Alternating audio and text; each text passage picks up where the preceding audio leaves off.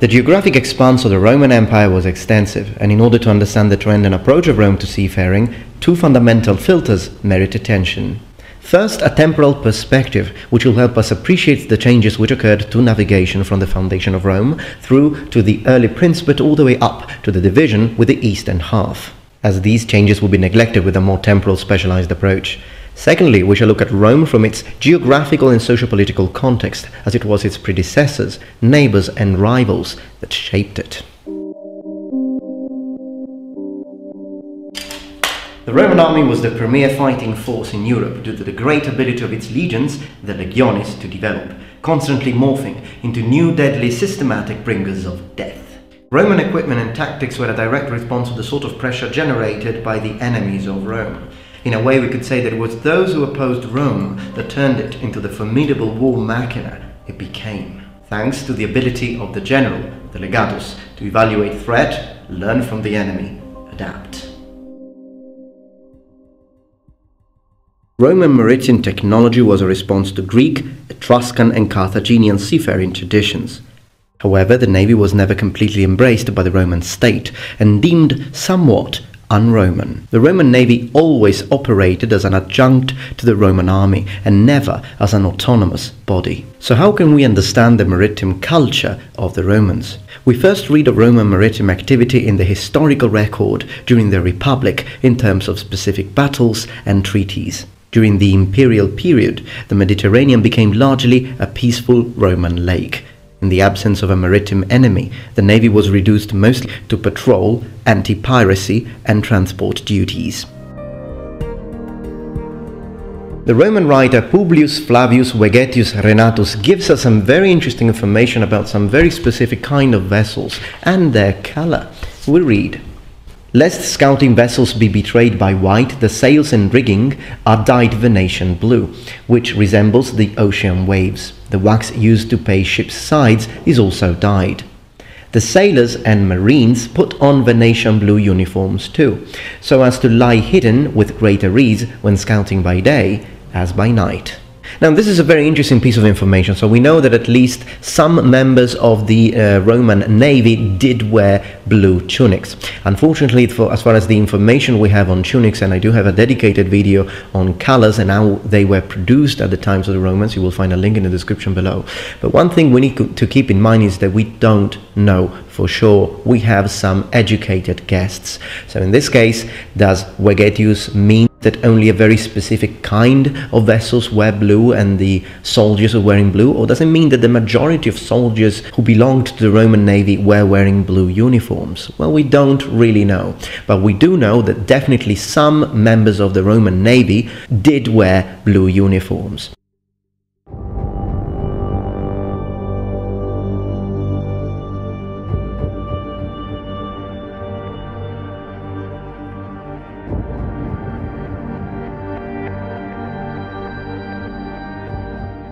Submerged cultural resources fill the coastal shelves of the Mediterranean, as shipwrecks were rather common in antiquity.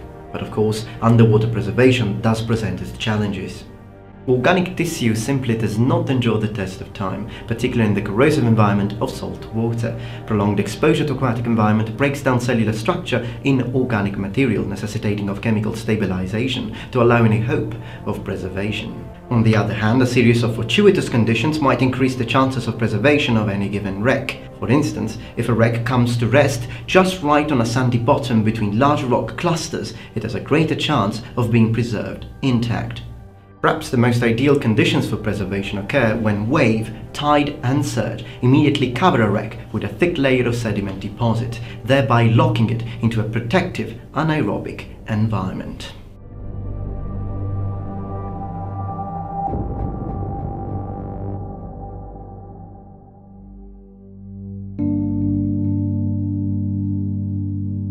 Now, according to tradition, allegedly, Rome was founded in the 8th century BC. Now, to put this date into perspective, we are talking about almost 1,000 years after the boom in maritime transshipping that occurred in Bronze Age Levant. This time we put Rome behind the game if we consider the long-standing traditions in the eastern Mediterranean and the highly competitive environment that existed on the sea during the period of Phoenician and Greek colonial expansion, Etruscan and Carthaginian domination of trade and piracy, and the emergence of the thalassocracy in places like Athens. Both the location of Rome, however, and its tradition of abstaining from maritime activity during its early history put Rome in a position to eventually overcome such hurdles. Okay, let's start working on our historical map here. Let's start filling in the people. You'll have to excuse my abilities or lack thereof of drawing maps, but you'll have to use a little bit of imagination. So, we are here now in Sicily. Now, as you can see, I have divided it here, and that is because this part here belonged to the Greeks, whereas this part here, which is where I am now, Palermo and that area, belonged to Carthago, to the Carthaginians. Let's place the other peoples, so we have a more coherent idea on what was going on at the time.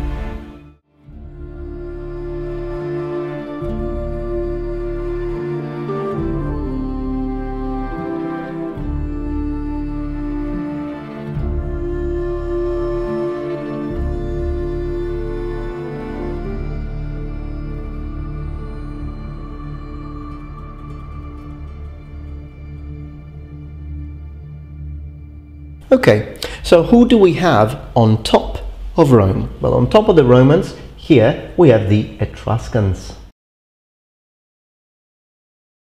Now, an easy way to remember them is that what region do we have on top of Lazio here in modern-day Italy? Tuscany. Now, just listen to your voice as you say it. Tuscany, Etruscan, Tuscan. That's exactly where they were from. The name tells us that. Then on top of that, you've got the Celts. Etruscan sea captains were able to establish a successful mercantile empire in the western Mediterranean, but such excellence also made them collide with other lingering powers. The Greeks of southern Italy had a vested interest in maintaining control of sea routes to and from mainland Greece, as well as expanding supply routes into the western Mediterranean. The Etruscan civilization dominated the sea at the time. Much of their economy and social hierarchy was based on maritime activity, and thus, during the period of Etruscan hegemony, the landlocked city of Rome would have been forced to compete with the wealth, power, influence and maritime accomplishments of the Etruscans. But the Etruscans weren't the only competitors. Carthaginians and Greek colonies of southern Italy, Corsica and especially Sicily were contending with the Etruscans, and all of this resulted in a highly competitive environment in the Tyrrhenian Sea. By waiting several centuries, Rome expanded its land holdings in a manner that gave it greater access to resources, technology and manpower when it did begin to compete for a place on the sea. Moreover, the Roman practice of letting conquered cities become allies and operate with relative autonomy gave Rome further reach with minimal expenditure of its own manpower. In the earliest centuries, the Romans seem to have had an outright aversion to ship and seafaring. They largely refused to participate in seaborne activities. Then, in the 3rd century, that attitude shifted quickly, if temporarily, to a wholehearted embrace of naval power when it became necessary to defeat the Carthaginians. The generations immediately after the Punic Wars are marked by abandonment of the state's naval pursuits. This in turn created a power vacuum that led to an increase in piracy. The Battle of Actium, one of the few major naval battles of the Roman Empire, put an end to the civil war between Antony and Octavian. After Actium, the emperors established a permanent naval force, but its role was reduced to that of an auxiliary force until the empire began to dissolve in the 5th and 6th centuries. This is probably the reason why a city like Rome, which didn't have the resources in competing with the maritime powers of the region, decided to avoid seafaring altogether and focus on land pursuits, which the Romans would come to excel at. Being surrounded by peoples with expertise in seafaring must have made it inadvisable and unproductive for the city of Rome to pursue maritime activity given her disadvantageous position of limited experience. The Romans, however, still managed to gain much knowledge from their predecessors and contemporaries, Etruscan colonial Greeks and the Phoenician Carthaginians. All these civilizations had several hundred to 1,000 years of technical knowledge of ships, navigation, weather and warfare. So how did the Romans lay their hands on this technology? The Romans, as it was their policy, would adopt from the Etruscans, Greeks and Carthaginians by either hiring these people to man their ships or by directly copying their boat construction. Language reveals adoption of Greek practices. The Latin term navis, used generally for boat, is a borrowing from the Greek navs, indicating a borrowing at least on the cultural linguistic level. Rome used the wrecked Carthaginian ship as the model of the fleet. They literally copied the Carthaginian blueprint. This demonstrated there was no technological development of their own in the construction technique and hull dimension, but a wholesale borrowing of pre-existing design. On the other hand, naval superiority and Rome's actual final victory was the main product of tactical innovation. Things started to change for Rome during the 3rd century BC. This is when we see the Romans building and fighting with the navy in spite of having virtually no prior naval tradition. We mostly remember the diplomatic relations between Rome and Carthage as being hostile, that of sworn enemies. But how was the diplomatic situation between Rome and Carthage before the First Punic War? Well, at the time Rome was engaged in treaties with Carthage. These early documents reflect the different strategies of these two governing bodies and the seemingly apathetic attitude of Rome towards seafaring. An account by Polybius loosely cited the first treaty and placed it sometime around 509-508 BC. The language of the treaty suggests that Carthage was more concerned about Roman merchants competing in the same ports than about Roman warships attempting to control the same waterways. Roman maritime activity was limited and primarily mercantile. The Roman Empire controlled or had access to all active ports in the Mediterranean. The extensive scope of their territory meant Roman merchant ships could travel farther and towards several distant regions. Also, various kinds of commodities were being imported from locations beyond the Mediterranean Sea basin, and of course, these would require vessels capable of venturing into the Atlantic and Indian Oceans. At first, what we find is the technique called mortise and tenon, joinery, which was a common and widespread practice of shipbuilding in the Mediterranean stretching back into the Bronze Age and likely originating in the Levant. Here is how the technique works. You basically insert wooden pegs or tenons into fitted holes, or mortises, that run along the upper and lower edges of each side plank.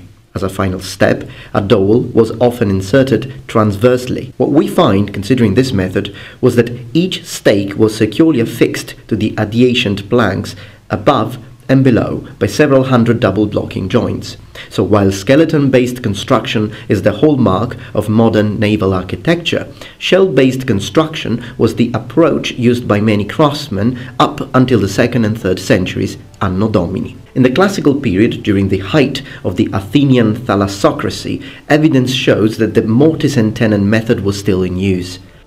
So we can create a sort of a trajectory over time. It is evident that we go from a shell-based to a skeleton-based construction in shipbuilding. Metal nail with time would provide additional internal support, and larger ships could be built also because of an increased amount of connection and ribbing to handle rougher weather conditions.